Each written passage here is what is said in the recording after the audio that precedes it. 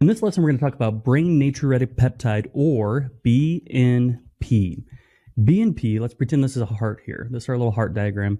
BNP is released from the ventricles of the heart when the ventricles are stretched. So under conditions that cause stretch in the ventricles, we're going to have BNP released. What are some conditions that cause stretch? Well, the main one we're looking for here is congestive heart failure, or CHF. The normal value for BNP is under 100. We want it to be under 100. 100 to 300 would be low level, like heart failure going on. Over 300 would be moderate. And then over 900 would be severe heart failure. Now, I've seen levels go as high as like 4,500 or 4,500 in patients who have very extreme heart failure. So it's really something we're looking for and we're watching for in these types of patients. Now, it's used to test the likely diagnosis of heart failure.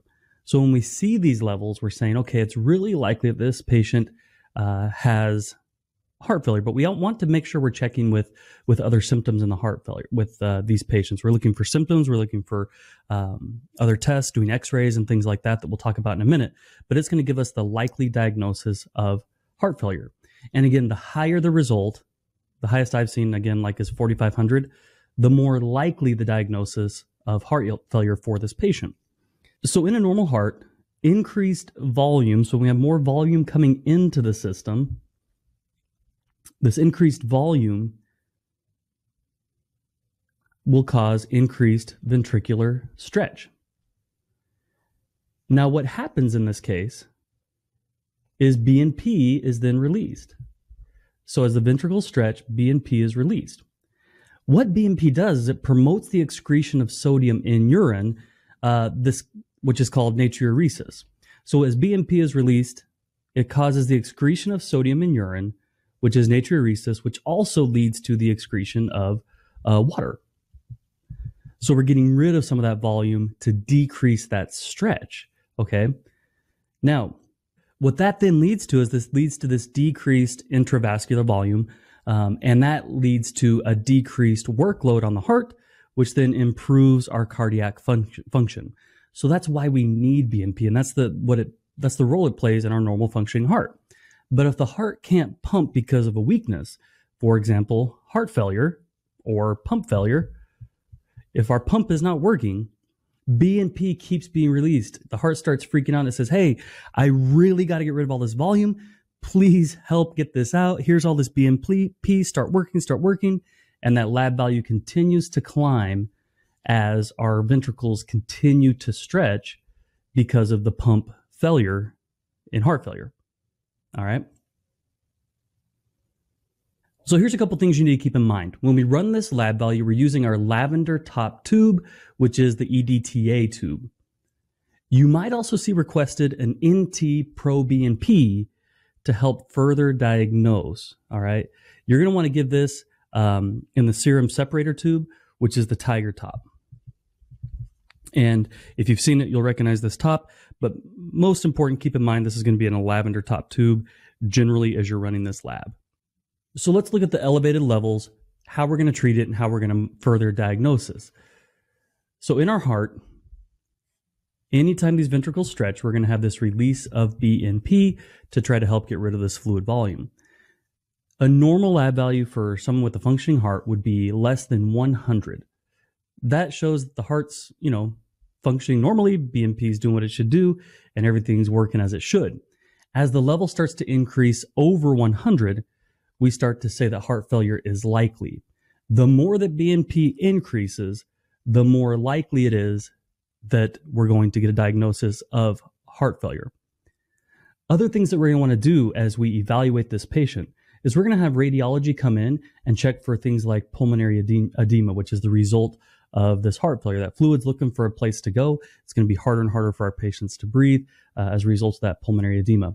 We can also do an echocardiogram to get a nice picture of the heart and what's actually going on. So how are we going to treat this? All right, here's our heart. Here's our aorta. We got these ventricles just full of fluid that we can't get rid of. Our BNP is continuing to climb. So remember, we're not really treating the BNP. What we're trying to treat is the heart. And as we treat that heart, the BNP should start to decrease, okay? So the first thing we want to do is we want to increase and improve our contractility. What is the contractility? Contractility is really the squeeze of these ventricles. If you think of a sponge, as you squeeze that sponge, that's like the contractility. In a patient with heart failure, you're not getting a lot of squeeze, so we want to improve that squeeze. The kind of medications we could give for that would be like sympathomimetics.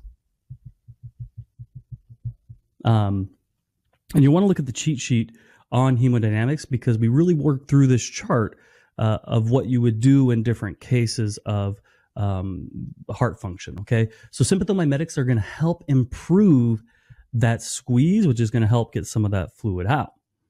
We then want to also, of course, decrease our fluid volume, right? That's what the problem is here. BNP is going out trying to say, hey, let's get this volume down through natriuresis, but the heart isn't able to get rid of that volume. So we want to try to decrease that volume. Some things we can do with that are we can give like diuretics, okay, or we can give ARBs. Then, of course, we want to decrease systemic vascular resistance.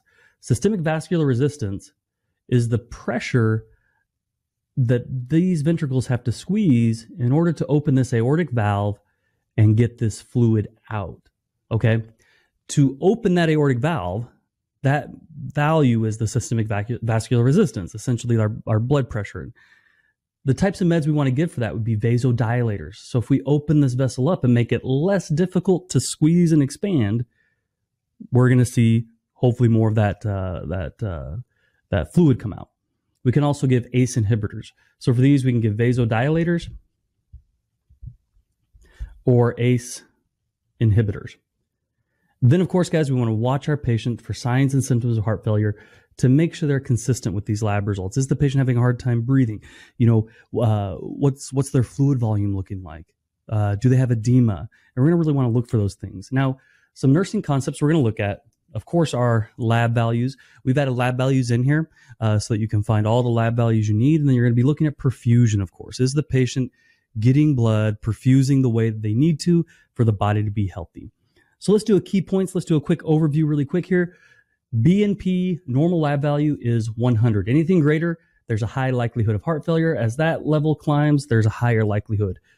What happens with during ventricular stretch, BNP is released to try to help get rid of some of this volume.